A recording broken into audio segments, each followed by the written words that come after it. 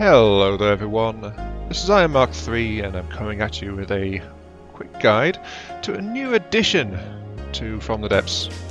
That is, cluster missiles. For those of you that wish to share the joy of many sub-munitions to a given favoured enemy. Yes, cluster missiles. Admittedly this is the first version and they will be subject to changes as of the time of writing, but let's go ahead and have a look at the system and see what we can show you. In particular, how to use them, how to set them up, and some potential configurations. So, here we go. Okay, so what is the cluster missile system?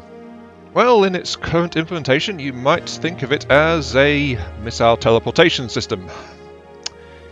Yes, I wish I was joking. No, as it is right now, you need to configure your launch pad with a missile which will act as the cluster missile itself, and you need to preload the launch pad with the munitions which you will be sending with the missile.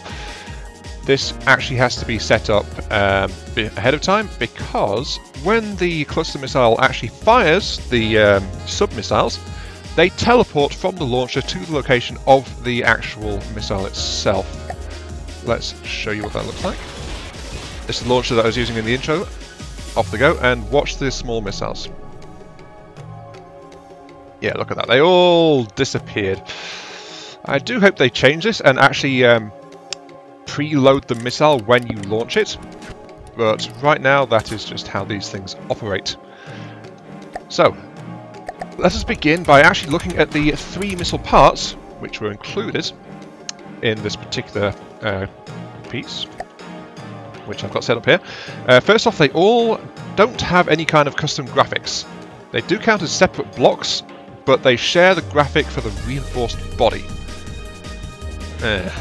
Also, I should note right now, in terms of pricing, they cost as much as a standard missile segment, which limits the usability of them at the moment to very specific circumstances. But there are plans to change the price of the missile parts themselves going forward. The cluster missile parts, I mean, not the actual regular ones. And I hope they do, because right now they are actually punishing you in terms of extra ammunition used for basically wasted payload space. Right, so the first part we've got is a bit of an odd one, a cluster container controller. You need one of these on your cluster missile, and only one, and it will add a length and a volume, but from there we expand it. Unfortunately, to get full functionality out of the cluster container controller, we need to actually expand that with extensions anyway. So let's quickly touch on that one. The counterpart to the container controller is the container extension. By itself, it does absolutely nothing. And honestly, it needs to be the cheapest of the 3 parts, I think. Because all it is really is empty space with a little bit of metal wrapped around it. That's all there is to it. It does absolutely nothing by itself. Lastly, this is how you want to set them out. You want a container controller, and then next to it, this can be in either direction by the way, is the extension pieces, which increases the container length and the container volume. These are the 2 stats which determine what kind of missile you can actually pack into your cluster missile. A missile has to be the same length as the container, or less, so you can pack more in, but the length determines the maximum size of the missile you can fire, and then the volume is dictated by, well, it's slightly less than the volume of the block itself, but it is used up for all submunitions if they meet the required length. So you can just extend the missile and pack more and more sub-missiles into it. That's kind of how it works. Now, moving on. The controller by itself, as you saw a moment ago, has 2 settings to start out, which is distance to target and distance to target smart. After that, every extension you add to it adds an extra option. The first one adds release after flight time, the second one adds drop stagger, and then the third one adds size difference. So doing that adds manual controls to the missile. Any further extensions don't add anything. So, what do these do? Distance to target. This is distance from the missile to its intended target. A small note is, this uses the normal distance to target calculation, which is centre of mass of the target in question. So if you're firing at a big target, you might want to adjust this appropriately to compensate. Err on the side of caution, launch your sub-munitions early, because if your lead missile, it still functions as a missile, by the way, hits the target, it won't be able to launch any further small missiles, and so the cluster missile will be even less ammo efficient. But yeah, so that one configures distance to target center of mass. This one is smart, so if the cluster missile starts to be outran by the target, then it will launch automatically. Though, as you can see, it begins release procedure if the target range is lower than this value, but is increasing. So, if the target starts to outpace the missile, this can fire off the sub-munitions anyway. The third option, unlocked with one extension, is release after flight time. This can be a fail-safe, like if the cluster missile itself is about to expire, then it can fire off its sub-munitions, and hopefully they'll still be able to reach the target and do something. But honestly, this is a bit of an odd option, and if the missile expires, then it doesn't cost you the ammo to fire the sub-munitions as it stands as the missile teleports it. So honestly, it'd be cheaper if you just let the missile expire by itself. The fourth option, unlocked with two extensions, is the drop stagger. This allows you to set in increments of 0.05 seconds, and allows you to set it so it doesn't just drop all missiles at once, and instead spaces them out. This can be set to quite a long time, as you can see, up to 2 seconds between missiles. Just bear in mind that as you do this, the cluster missile itself will still be charging at the target, so where you set this depends entirely on the sub-munitions and what kind of payloads they are carrying. Oh dear. One small note, by the way, is missiles will just pop in around the missile controller and extensions. So if there's too many missiles, they will do a collision on each other, and they will scatter all over the place to the far ends of the Earth. So it can be very beneficial to stagger them as you launch them, just to avoid that happening. There is plans currently being tested by the devs to add dispersal. Though my personal hope is they actually add another setting for that, which allows you to determine how aggressively they eject from the missile. That was the what the devs said. They are going to treat it kind of like an ejector system, or at least that's what they were thinking about. Yes. Anyway, moving on. The final setting, size difference. By default, it comes at setting 3, which is size difference 3 levels below. So this is basically any kind of sub-missile mounted to the same launcher will be fitted if it will fit. So large to large, medium, small, medium to medium and small. Then you can take fine control of this. So setting 2 levels below, large will still do large, medium, small, mediums will do medium, small. So honestly, there's not really that much difference there. I'm kind of curious as to why there is an anything goes, and then it's like you can use basically anything below you anyway, unless they're planning to include more missile sizes. Fingers crossed. Okay. Size difference 1 level below, larges will launch medium missiles, mediums will launch small missiles. By the way, the sub-missiles, they can be cluster missiles themselves, so large missiles can fire medium missiles, and then medium missiles can fire small missiles. I actually have a test configuration set up to show you that later. And then lastly, same level only. So large missiles will fire large munitions, mediums, small, smalls. One small note here, the volume, as I mentioned earlier, it isn't quite the full volume given for the part, so you will need to have extra extension pieces to actually allow you to carry a missile of the same weight class than you would normally. So yeah, moving on. The final piece is the one required for all cluster munitions. That is the cluster munition ejector piece. And honestly, this is the piece which I am happy with being at its current price. Maybe increase the internal volume slightly on it, but that's okay. And that's why I think it's okay at its current price point. It acts just like any kind of additional control systems, like the APNs, the target prediction, that kind of thing, as in it gives free internal volume to the missile. This means its space is actually used for something, unlike the other two pieces. But just like usual, fuel, reinforcement, whatever you want to set the extra space for. Back to the controllers for a quick second here. First off, you'll notice the cluster launching set of details that appear for it.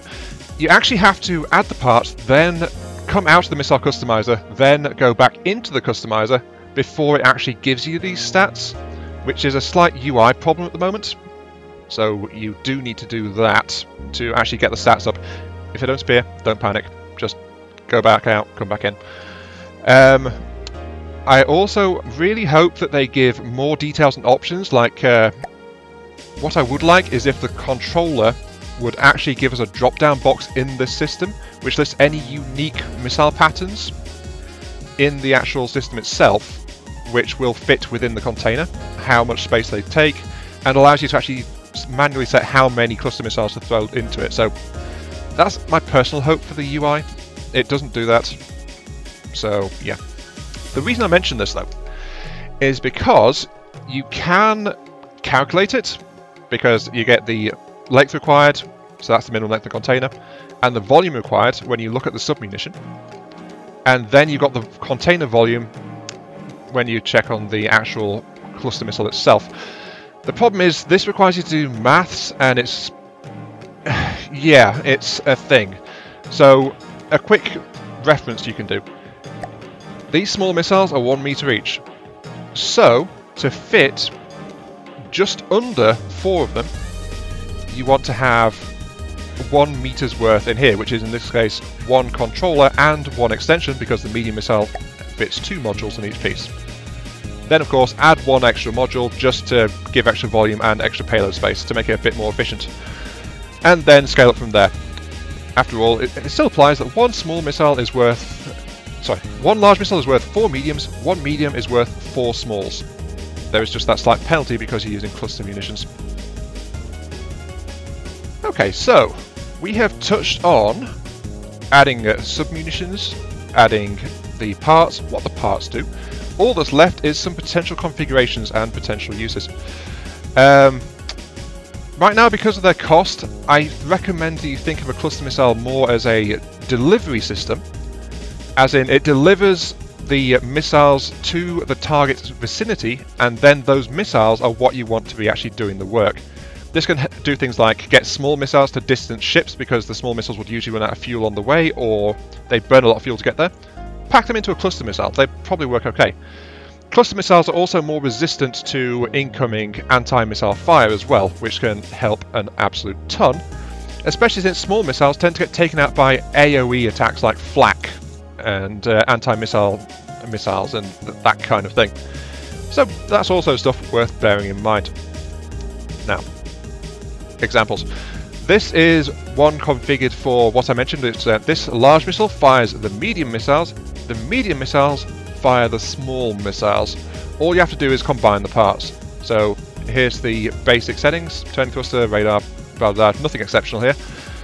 So that. Then the mediums are set up with both the munition ejector and controller. So the controller itself is large enough to handle some of these smaller missiles, because of course it has its own internal volume. The ejector means that this thing can be fitted into another missile as a cluster part. Another quick note on the UI, by the way, is I really hope they change it so that a missile which has a ejector in it is not counted as a ready-to-fire weapon in the UI at the bottom left, because you can't actually fire it. It waits on its cluster missile to do that, so technically it's not ready to fire. As you can see, there go the medium missiles firing out the large, and because the range is such, the medium missiles are already firing their small missile companions. And off they all go. As a quick side note here, by the way, rockets are also perfectly viable right now because no ejection happens. They do require the cluster missile to actually be lined up on the target, But if they are lined up properly, then rockets work just fine. This is one potential use for the cluster missile system. Just get it lined up properly and then it throws rockets at the target. Quite useful. So that was that. The next one is a torpedo system, which actually uses a stat I forgot to cover when I was going through the things. I apologise for that, so here we go. Right, munition ejector has its own control stat called speed inheritance. This is the percentage of the cluster missile's speed that the new missile will take onto itself when it is teleported to the cluster missile. So you can set it to match the speed, and then it'll fire its own thruster and do its own thing.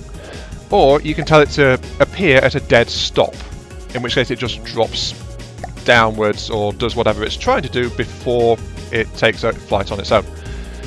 This one uses that system because this particular missile here is a combination effect missile. The cluster missile itself carries, as you can see, fragmentation warhead, but when it gets close to a target, it also carries explosive torpedoes, which it then uses just to extend an extra bit of damage to the targets. As you can see, there we go, it just dropped a trail of torpedoes. The frag missile's already gone and impacted, but the torpedoes are then coming in for some extra attacks down at the bottom. And one apparently missed. The usual rules for explosive missiles does still apply. Next up is another example. This one is just to showcase, as I mentioned, like you can fit the same size missile into itself, basically. So missileception there. This one is... It's a lot harder to do because of the size restrictions and things on the cluster missile itself. But this one is a regular cluster missile, remote guidance, fins, yada yada. And it carries 2 medium-sized explosive mines. So that is another use for these particular guys. Just to use it to drop mines around enemy ships and submarines and watch the fireworks unfold. Even better, you can use the internal space for high explosive, and that can help a lot, honestly, with this thing. Right, off it goes. And it drops the mines. They had some velocity reduction, but now there they go. And in they go to do booms. That Marauder is indestructible, by the way, but the damage stats say that that attack did 29,000 explosive damage, so, you know, it can be quite effective. As a note on mines, by the way, you want to set the start time as low as you can, which is 3 seconds. Also, you want to turn the arming delay down, because it might launch really close to the target and just slam into it instead, so if it does that, you kind of want it to still go off. Increasing the magnet range doesn't hurt either. Okay, here's another potential use for using a cluster missile. This is a good old regular explosive missile. So far, so standard, right? Well, not quite. This one has additional deterrents to kind of draw the enemy's attention and potentially distract incoming anti-missile fire, because it carries the cluster system, and that is fitted with flares and radar target simulators. So this guy, well, it's going to be a little bit trickier to try and shoot down. And that's another use for the cluster missiles. Any sub-missiles will also have to be shot at by the enemy's anti-missile system. So potentially you can saturate it and help break through such defences. Off it goes. And there go the flares to try and distract things. And the missile itself still impacts reasonably hard. If only it didn't quite cost so much. Okay, this next one is one that's potentially fairly useful, though how useful it will be depends on how you set it up. This is a large missile system, carrying a large explosion, of course. So far so standard. But what it uses is a saturation attack of fragmentation rockets, which it fires rapid fire at close range. The idea behind this one is it will weaken and maybe even punch through the armour of a target ship, and then the missile behind it will be able to hit that damaged area and potentially allow the explosive damage to get in and hit the more sensitive systems behind the armour, or at least do more damage because the armour is thinner thanks to the rocket strike. So yeah, combining two different types of weapon to hopefully do something, especially since the rockets will be firing straight ahead from the missile as it comes in. Here it comes, and rocket strike, and then the missile straight behind it. As you see, 37,000 kinetic, 50,000 explosive, and a few thousand thump damage from that one. As I said, the cluster missile still counts as a fully functional missile, so that is worth keeping in mind. Okay, and this last demonstration missile I have to show you is a pure cluster missile. The main missile itself will do a little bit of thump damage when it gets there, but it's not really meant to do that, it's just meant to act as a carrier. So this missile in particular, until they change the prices, is going to be price inefficient. But it's potentially useful, and it's kind of fun, honestly. It is carrying basic magnet mines, as you saw on the medium mines, but this one carries the small versions, and it carries more. For a fun time, get a large missile and pack it with lots and lots of small mines. It's something else to behold.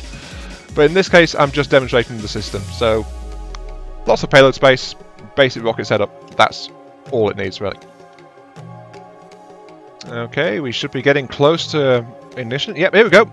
As you can see, the mines are teleporting in around the missile, and there are a lot of them. These guys also keep the momentum from the cluster missile itself, so they are set to release a little bit early, but hey, they're still going to do fun things. Crunch. There goes the missile itself, and here come the mines. As you can see, they suffer from explosions throwing them around a bit as well, but they've got strong magnets, so they'll be okay.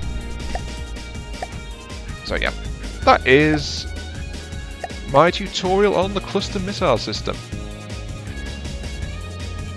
It's definitely got some fun to it, and if you like saturation things, then by all means give it a try. See what you can work out with it. I just hope that very much so that they reduce the price of the container systems to a lot less than they are right now, because right now it just penalises you for using them. And they also hope they change the UI system. Mr. Marauder, your time has come. So yeah, thanks for watching. I hope this guide has helped you guys out, and I'll catch you all some other time. See you all later.